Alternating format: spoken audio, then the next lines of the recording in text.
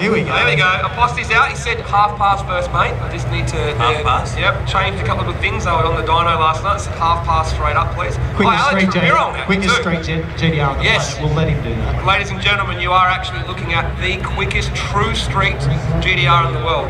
And when I say that, I mean as in, like, it's on a radial, it's registered, has a full interior, and a true street GDR. I don't know if we include 35s in this one, do we?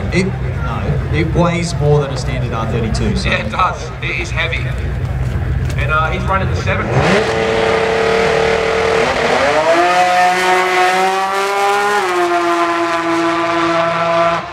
in it. Wow, 560s to the 8th. That's pretty impressive. I don't know if the CV boys can hear, Connor, if you're down there, that was 560